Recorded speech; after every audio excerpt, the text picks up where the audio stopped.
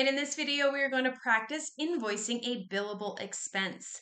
The exercise we're going to follow along with is over here on the right-hand side. And this is pulled from our advanced level ProAdvisor certification course. If you would like more information about that course, be sure to click on the link below in the description after we go through the exercise. But let's dive right in and see what our scenario will be for today. Kate has contracted with Craig's Landscaping Services to do some work in her yard. She decides she wants a rock fountain, and so Craig offers to get her one at the discount from Tim Philip Masonry. Later, he will just add this to Kate's invoice. So you will need to be in a sample company to do this exercise. Now, if you're not sure how to get into the sample company or get your own free QBOA account, be sure to click on that link below in the description. I have the sample company pulled up over here on the left-hand side. This is what we will work in for this exercise. So let's get started. First, we need to create an expense transaction for the purchase of the rock fountain using Tim Philip Masonry as the vendor. So to do that, we're going to click on the plus new button and then select expense. Up here is that plus new button on the top left corner, click on that, and then under vendors, go ahead and click on expense. Now, when that expense transaction shows up, we're going to fill it out in the payee field by selecting Tim Philip Masonry. So click into it. You can start typing in his name. You can scroll down. Once you find him, go ahead and click on his name. And you'll notice that once you do, you will have this pop-up drawer show up.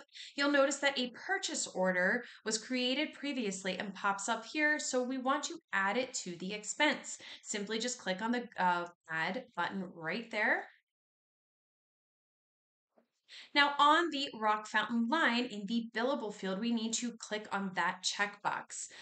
That was put down here in the item details area. That is because rock fountains are an inventory item, and so that is why it's here versus the category details. If you want to collapse this category details grid, just click on the little arrow right there, and that disappears. Now you only have to see the item details grid. So once again, in that billable field, you want to click into it and then select that checkbox. Note that you will need to click in, it says right here, click into the field first for the checkbox to appear. Now on the same line, we are going to type in or get into the customer field. We're going to look for Kate because again, this is being billed to her. So we are going to, you can either type her name or you can scroll down until you find her. Once you do, just go ahead and select her name. And now we are simply going to save and close this transaction. And that expense has now been saved. Now let's create an invoice with Kate Whalen as the customer. We're going to click on that plus new button again and then select invoice. So that plus new button is right here. Click on that and then under customer, select invoice. Once the transaction appears for us, let's go ahead and fill it out. In the customer field, we're going to select Kate's name. You can either click into it and start scrolling, or you can type in her name to have it show up. Either way, make sure that you click on her name, and you will notice that once you do, you will see this pop-up drawer show up again. Now, this is the rock fountain that was just purchased on her behalf, and so we want to add it to the invoice. Click on the add right here. And now that expense is going to show up right here for us. So now we just simply need to click on the down arrow next to save and send and then select save and close. This is now all good to go. So click that down arrow and then select save and close. And there you go, that invoice has been saved.